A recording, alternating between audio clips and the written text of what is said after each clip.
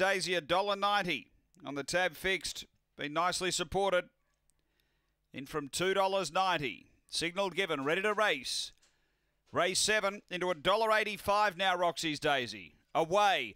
Roxy's Daisy steps sweetly. Going to push up and be the leader going to the first bend from Trademark Boss, but Roxy's Daisy gets away from Trademark Boss and then Blackpool Donny. Next, Sketchy Gun and Destiny Laredo, but down the back, and Roxy's Daisy is away by 3. Over Trademark Boss, Blackpool Donny makes ground. Then Destiny Laredo and Sketchy Gun off the back. Roxy's Daisy by 3. Trademark Boss, Blackpool Donny, Sketchy Gun, Destiny Laredo straightening Roxy's Daisy. It's hanging on near home, and Roxy's Daisy beats Blackpool Donny.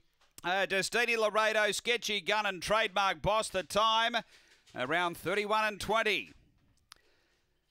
Too good here. Roxy's Daisy was the medium of some really good fixed odds support on the tab fixed markets, and she was never in danger. She stepped well.